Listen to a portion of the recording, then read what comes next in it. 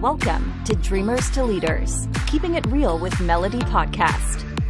Melody is a born dreamer who started from being a flight attendant and worked her way up into now a tech fashion trendsetter, thought leader, and seasoned entrepreneur in multiple successful ventures.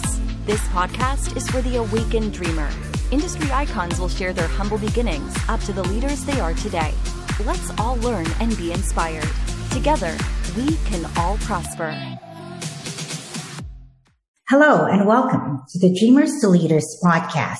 It's the podcast for the dreamers, but more importantly, the doers. I'm your host, Melody. Today, our guest is a Brazilian director whose recent short film has received several awards and is now an Oscar contender. He resides in New York and currently attends the NYU Graduate Film Program. Ladies and gentlemen, let's welcome Gustavo Milan. Hello, Gustavo. Welcome to the show.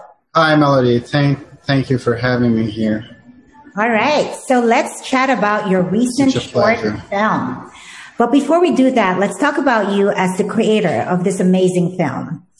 Walk us through the journey on how it was for you when, because you mentioned you were a lawyer by profession and then you switched into filmmaking. How was that journey for you, Gustavo? That's correct. I was a lawyer in Brazil. I was born and raised in São Paulo and Brazil.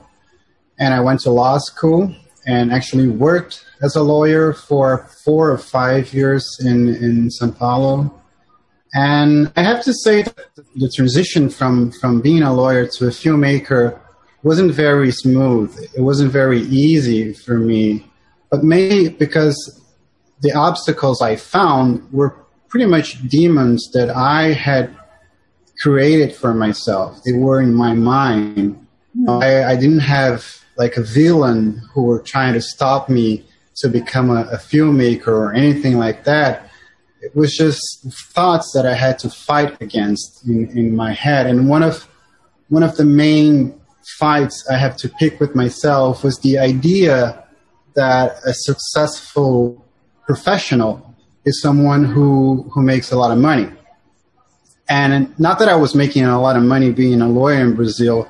I was definitely making more money than I do now as a filmmaker. But it was just this belief I had that if you are a successful professional, then you have to be making a lot of money. And that's just not true. So I had to, change that perspective that I had. So that was one thing. Also, I was 28 years old, and I thought I was old to start a new life and, to change, to make such a big change in my profession. I was like, no, but I'm already 28. I went to law school, so I have to stick with this path. And that's also something that I had to work with myself, my own thoughts, and understand that, no, there's always time to change, and you're always young to make change in your life if you're willing to take risks. As they say, all battles are lost and won in your mind first, right? So you really have to learn how to conquer those inner voices, right? How did you end up then taking that leap with all the voices that you had to contend with in your head? How did you end up then defeating the other voice that says for you not to proceed? Right. And it was also a challenge for me because I was the first one in my family to make the decision of becoming an artist. I don't have any artists in my family, so I didn't have any reference. I didn't have anyone to talk about what I wanted to do. I didn't have any mentor or anything like that, but I had a very dear friend who had come to New York, and we grew up together in São Paulo.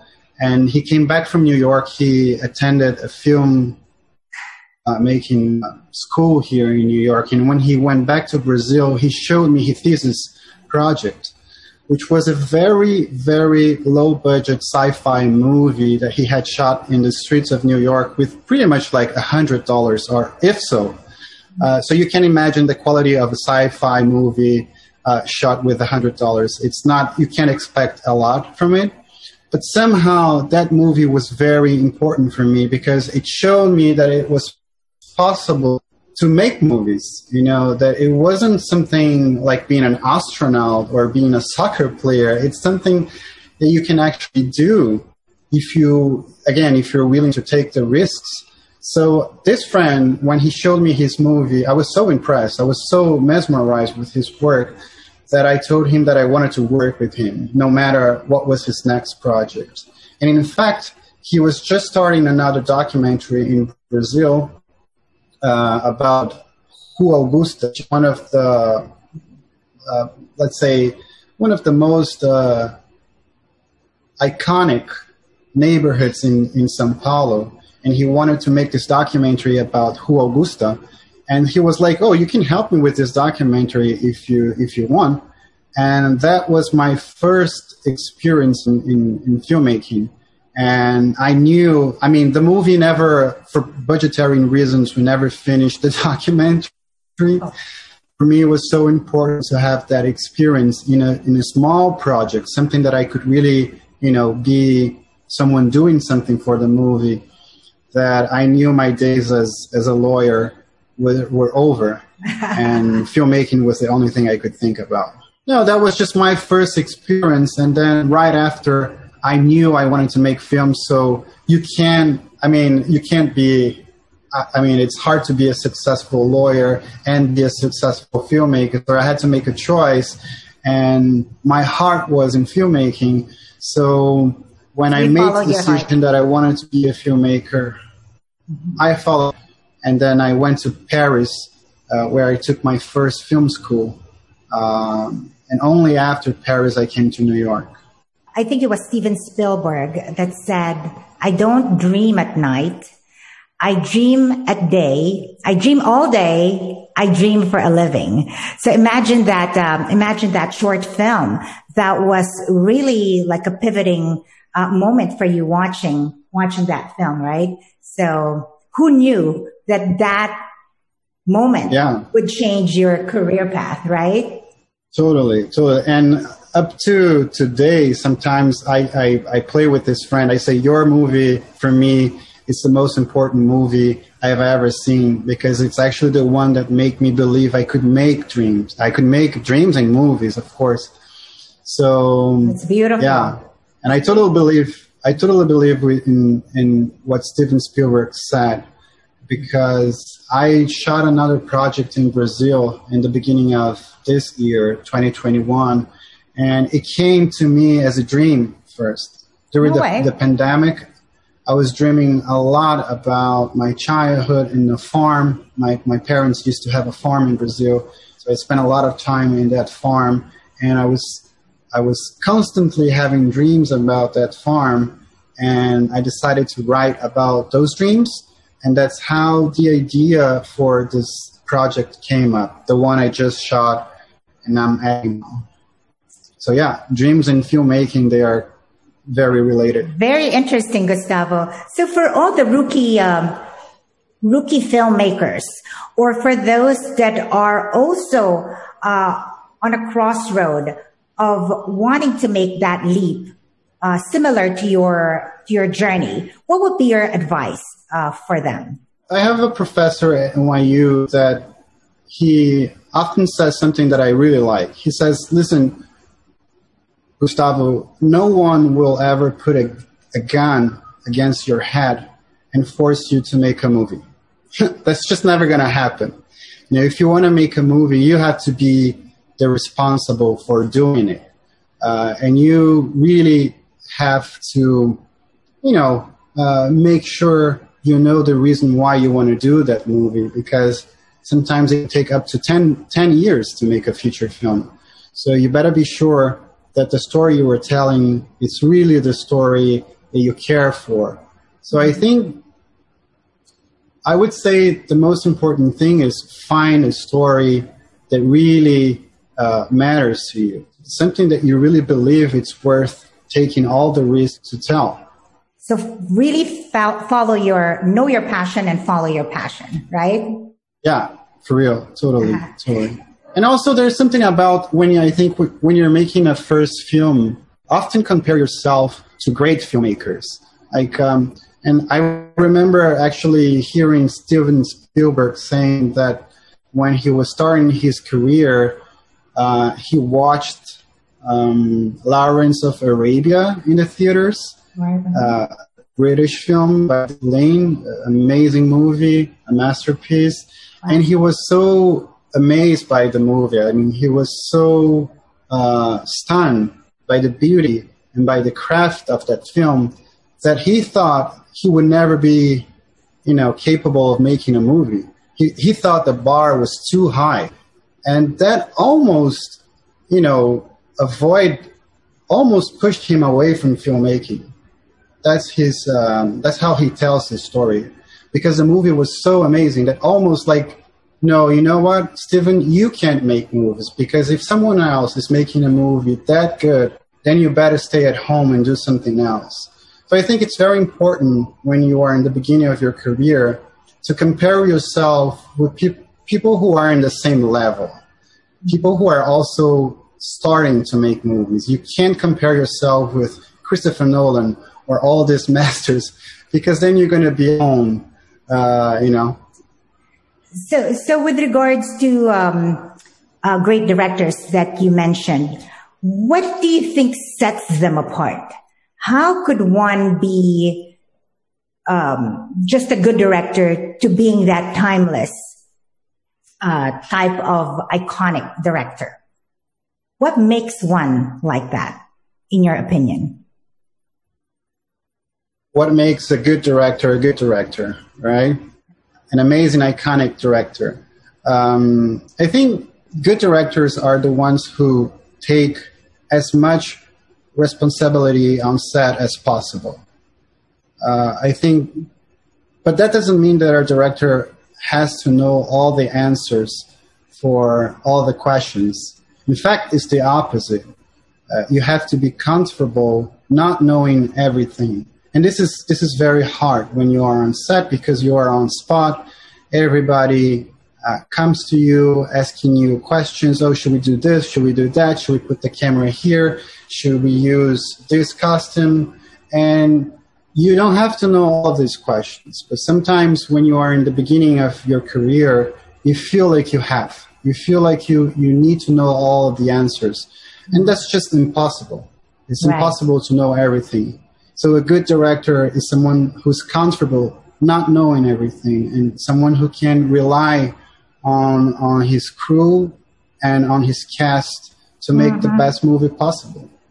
I think it was Michael Keaton that said filmmaking is the ultimate team collaboration, right? So it cannot yes, you are the captain as the director, but you need your team and everyone's 100% cooperation and collaboration to make a masterpiece, right? I agree. Now, with all the directors that are out there globally, Gustavo, what do you think sets you apart? What makes you unique, in your opinion? I'm very interested in psychological conflicts. And not that I'm the only one, but that's something that I know I understand, or I'm very, eager to talk about. And also I think growing up in Brazil has given me a different perspective of the social conflicts in Latin America. So being a Brazilian filmmaker in New York, where I'm based now, but also because I grew up in Brazil and I saw how the society there works, and I see how these conflicts are, somehow getting in the U.S. I think I have a better understanding of what's going on in South America, And that's actually what I want to talk about. These are the movies I want to make about, movies that can talk about, Latin America, but also America as a whole. Mm-hmm. So let's segue, perfect segue to talk about your movie, Under the Heavens. So I am excited to hear about the behind the scenes. More importantly, what inspired you, Gustavo, to write and create this film? Well, I shot this movie in 2019, so it was a couple of years ago, and I shot it on the border of Brazil and Venezuela in a city called Manaus. It's not exactly on the border, but it's close to the border, and I flew maybe 2 or 3 times to the border of Brazil and Venezuela to make research, to talk with the people, to talk with the immigrants, to understand their situation. But honestly, the story, it's a blend of 2 different stories.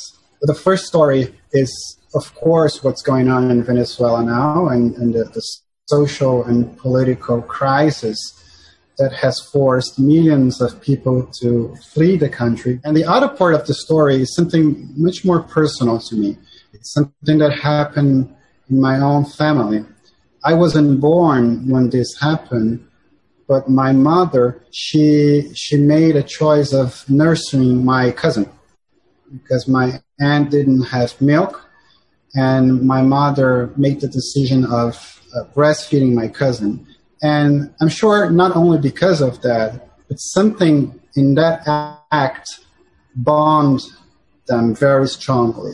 And my mother is almost like a second mother to my cousin. They have a very beautiful relation.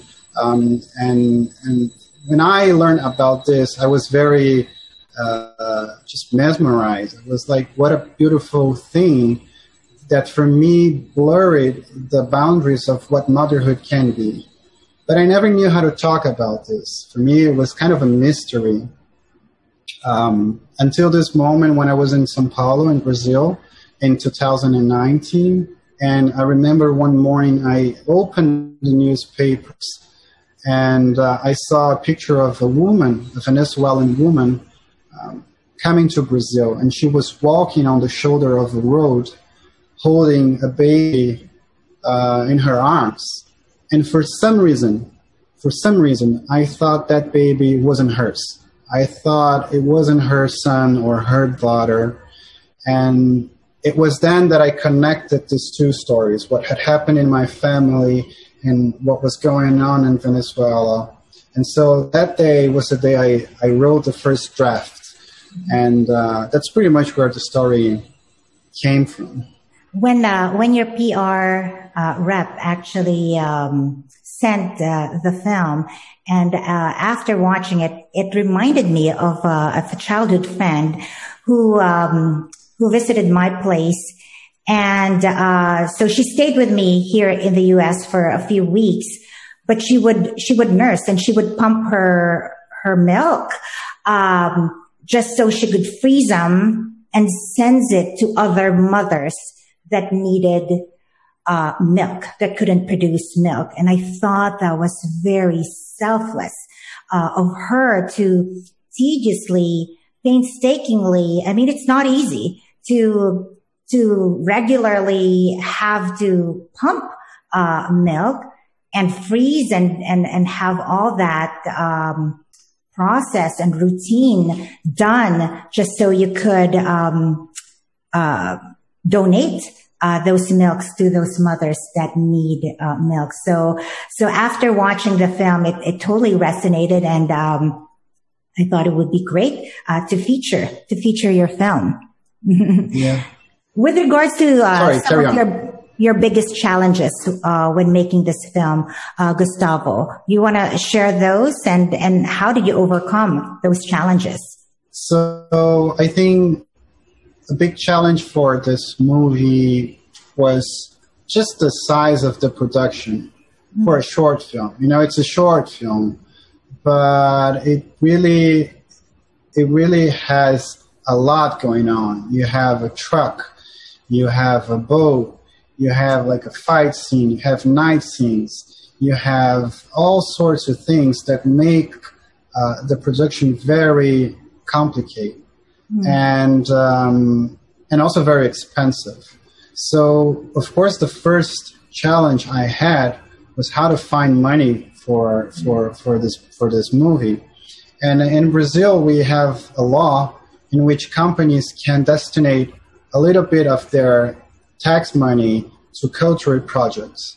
I don't know if you have the same thing here in the US, but in Brazil, we have that law. And it was through that law that I was able to finance the movie.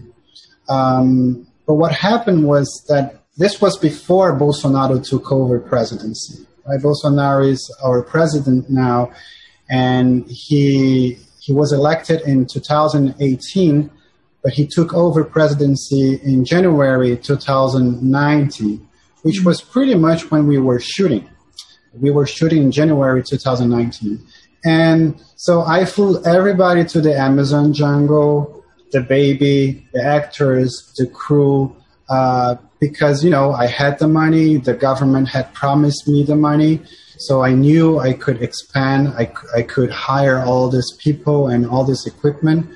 But the first day, when we start shooting, we received this notification from the Brazilian government saying that they wouldn't give us the money anymore. All the money that they had promised us, it was not going to happen. But for us, it was already too late because we were there in the middle of the jungle with, the crew and the cast and feeding everybody and sleeping and paying our bills. And it was very expensive. And we received this notification from the government, and I was desperate. I was like, I don't have money to pay for all of this. And my producer, who is a very clever person and very experienced producer, he was like, come down, we'll find a way. We can fix this. Let's talk with our lawyer in Brazil, in São Paulo, and we're going to fix the situation. But for me as a director, it was very hard to keep shooting knowing that I had this financial problem behind me, almost like a ghost haunting me. But I needed to keep trying, and I needed to keep moving forward with the production and with the shooting. And also in the first day, we had a problem with the camera. The camera broke. It broke down, and we lost everything we shot. So imagine, in the first day of production of this huge short film you're making, you realize you don't have money, and you lost everything you shot on the first day. That night for me was horrible. I was really on the bottom, and I had to pick myself up and be prepared for the next day. And actually, that was the best thing I could do. You just have to keep moving. You just have to keep shooting and moving forward.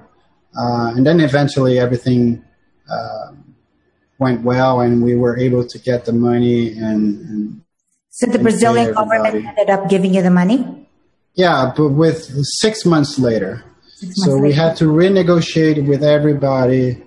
We had to explain to everybody what was going on, that it wasn't our fault, it was the government fault. And people knew what was going on because it was an open thing. Bolsonaro, he openly said that he would freeze all the money that was going for the filmmaking industry in Brazil.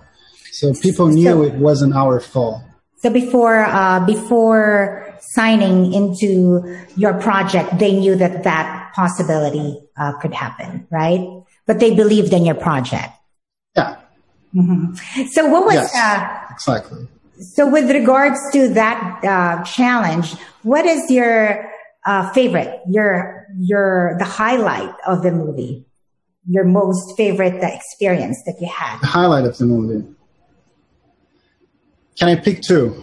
Two highlights. Can I choose two more? Yes. Two highlights.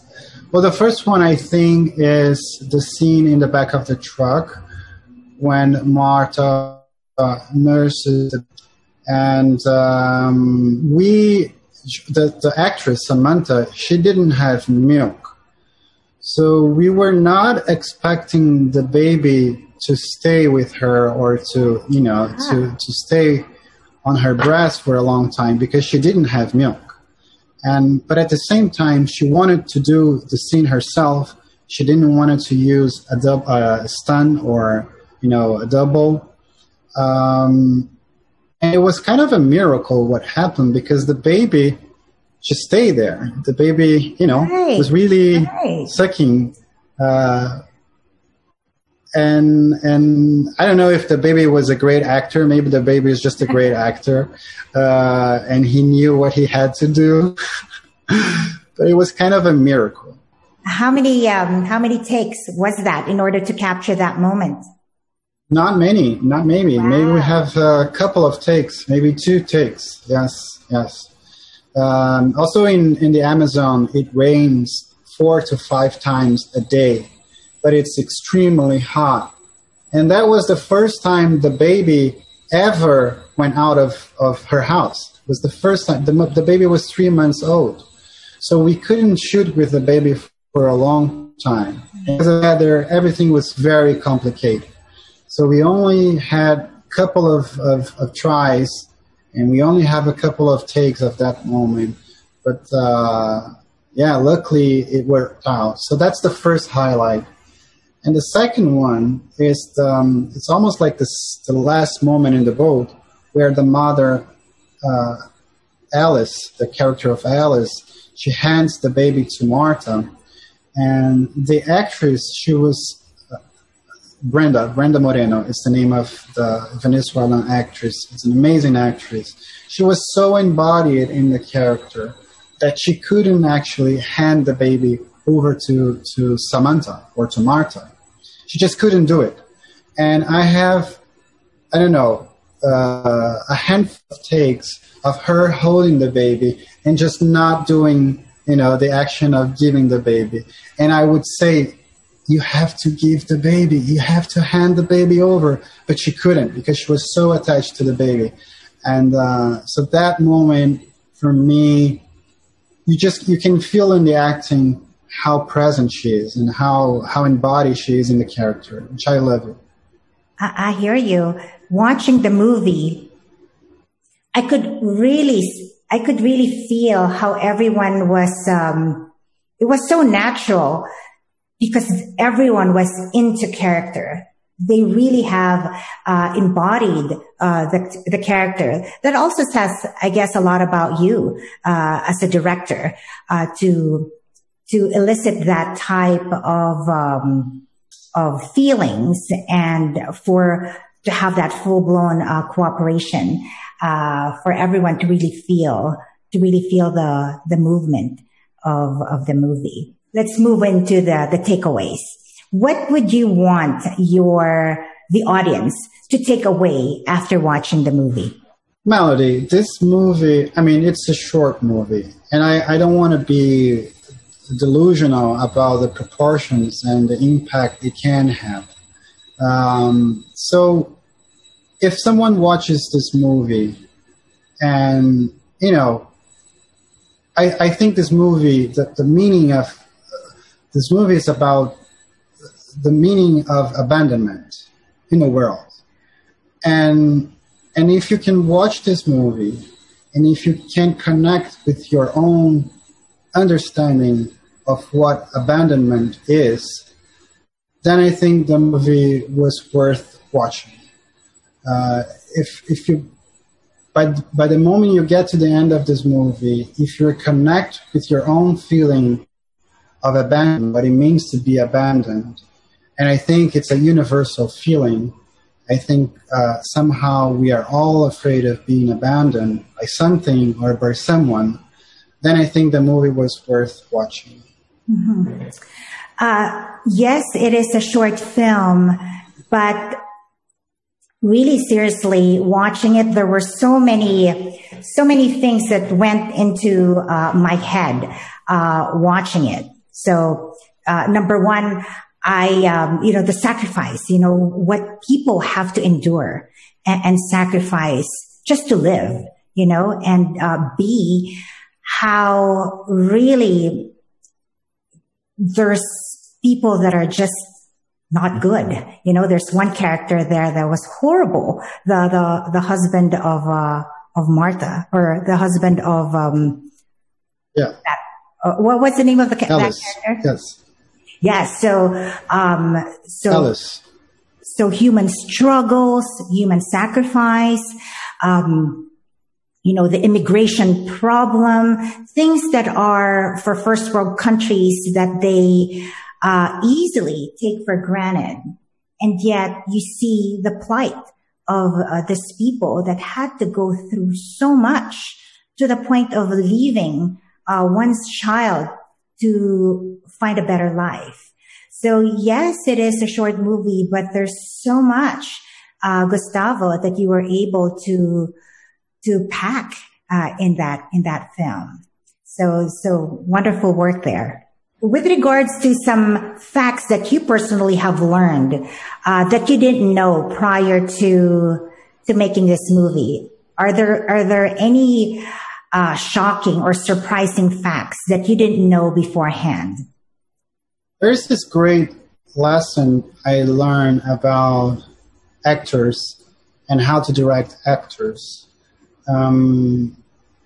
Before shooting this movie, I was preparing myself to direct actors, and I knew that there was so much, the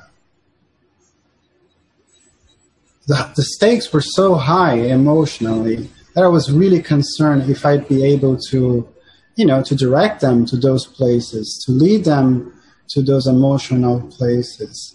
And so I was trying to make all sorts of preparation and reading all sorts of books about directing actors. And so I cast it, and I had to cast online because my actors were all in Venezuela and I was in Brazil. So I met them briefly. We talked, yes, we kind of bonded, but it wasn't like a real meeting with someone. But by the time we got on set and we started shooting, what I realized was that those actors, they were leaving to some extent pretty much everything characters were going through. They were also living in Caracas in Venezuela. They also saw their friends and their families, trying to escape from the brutal crisis in Venezuela. So they were pretty much embodied in those characters. And as a director, I realized that I didn't have to do much to lead them to those emotional places because they themselves brought them to me.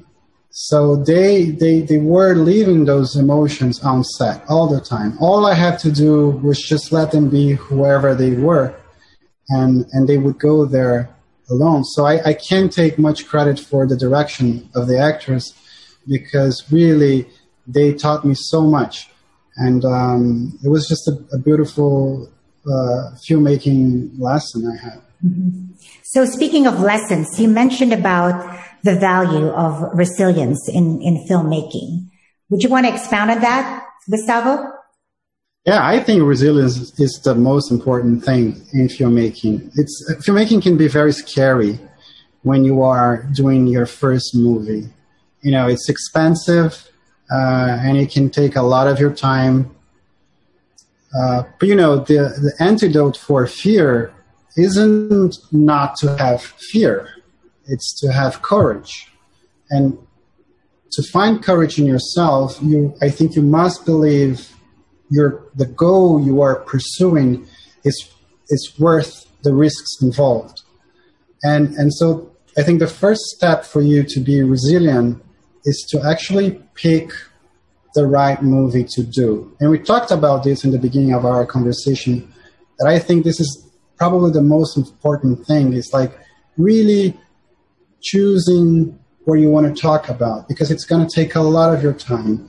And it might take years for you to finish the movie. And listen, I know artists who can work on 10 different projects at the same time. I can't. I can only work in maybe 1 or 2 projects, if so. And so finding the right project for me, it's very important. And yes, and then of course, because you can't predict how things will happen in your life, and how things will happen while making the movie, you have to be resilient, because things are not going to work the way you think they are. You know, you're going to face a lot of challenges. You're going to find out that everything you had thought about before is actually not how it's going to happen. So resilience has much more to do with flexibility, I think, than rigidity. To be resilient is to be flexible, to, you know, readapt yourself to the challenges and to the changes. And so, yeah, I think it's very important to be resilient. Yeah, and let me add to that, going back to what you said about resilience and courage. So I think resilience is the courage to start anew, right? And as they say, in order to have resilience, you have to find humor and irony to the situation. Otherwise, it could be really toxic and you could be paralyzed and completely not do anything, right? So I agree with you, like a bamboo. You got to be flexible versus the oak that perhaps wouldn't move or budge and they end up breaking, right? So, unlike your background, my, I have a maternal grandfather who was a director, and, proudly he was, a Hall of Fame, a movie director in Asia. And, he's also a national artist. In my country. So I do see and I do understand what you're saying with regards to the qualities that one need to have in order to thrive and be iconic in the industry. To wrap it up, Gustavo, how can our audience support you in this project? Well, unfortunately, the movie is not online yet. I mean, we are talking with some streaming channels, but nothing has been confirmed yet. So I know it can be difficult to find a movie and to watch it if you're not following the film festival circuit where the movie has been shown. But I think the best way to support the movie is just to talk about it. If you think it matters to you, then talk about it, and I think that's actually the best way to support it. Mm-hmm. Just don't let it die. Don't let it die inside you. Keep it alive inside you. Keep the music alive. No, and that's what we're doing here. So the music alive. Now, with regards to where to find you, so film festival, I heard that this film actually won several awards, and the recent one is from the Tokyo Film Festival, right? Yeah, yes. So we got this award, the Shorts Film Festival in Asia. It's an Oscar qualifying film festival, and because we won this festival, now the movie is eligible for nomination at the Academy Awards. So we're going to start a campaign now, starting from November until the Oscars next year. We're starting a campaign, and we are probably showing the movie in some venues in New York and in Los Angeles. And I'm super excited about this. It's my first Oscar campaign. And I'm very excited to see what are the next steps. You mentioned about your dreams. So after making this film, did it still recur, or do you think that dream just led you to making this film? I'm curious. So the dream I was talking about is the dream about my first love. I didn't mention that, but in those dreams in the farm, I had my ever first love. It was a girl I met when I was 13 years old, and I fell in love with her. So yeah, no, I don't think she will ever go away. Even after this movie is done, I will always remind me of her, and the memory of her will always be with me. Oh, nice. It came in a dream language. I had to interpret, right, and transform it into a script. Right. Yeah. So that's, yeah, exactly. It didn't come as a full story. It came as a dream. So I had images, I had moments, I have characters from my past. And one thing I like to do every morning, and I really recommend this, is just write down anything that comes up to your mind. Just fill 1 or 2 pages with any thoughts that come up to your mind. And when I was dreaming, when I was having those dreams, all I could write about was about those dreams.